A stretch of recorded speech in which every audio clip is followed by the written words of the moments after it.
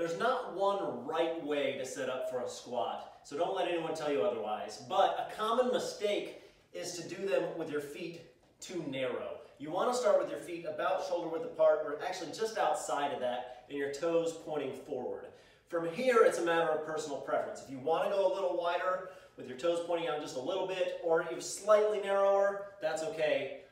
Just find a position that's comfortable and that works for you, and then don't be afraid to mix it up from time to time.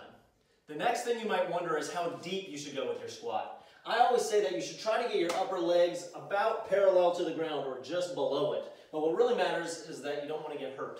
So if you can't go that low, do what you can. You can squat down a little bit, even go down onto a chair if you want. The stronger you get, the lower you'll be able to go, so you can work up to it. But for the average person, there's really no reason to go super low or really much lower than just below parallel with the upper leg.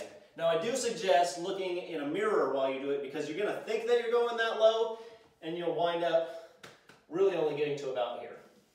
Once you've mastered that, you have basically an unlimited number of variations. Everything from all kinds of single leg squats, like different types of lunges or split squats, different loading options like a barbell, a dumbbell, or kettlebells, different types of reps like pause squats or doing holds or 1.5 reps.